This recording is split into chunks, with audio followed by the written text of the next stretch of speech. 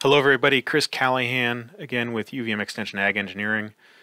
So we're going to talk a little bit about some of the tools we use for smoothing out these repairs.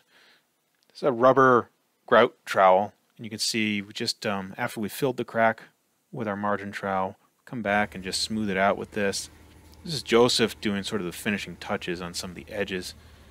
It's just a great tool for smoothing out the transition between our new recently filled repair with the old floor. And you can see the progression here. The left is the original crack, then we've chiseled it out, then we've cleaned it and wetted it, and then we filled it and smoothed it. You can see it makes for a nice, smooth, relatively cleanable surface.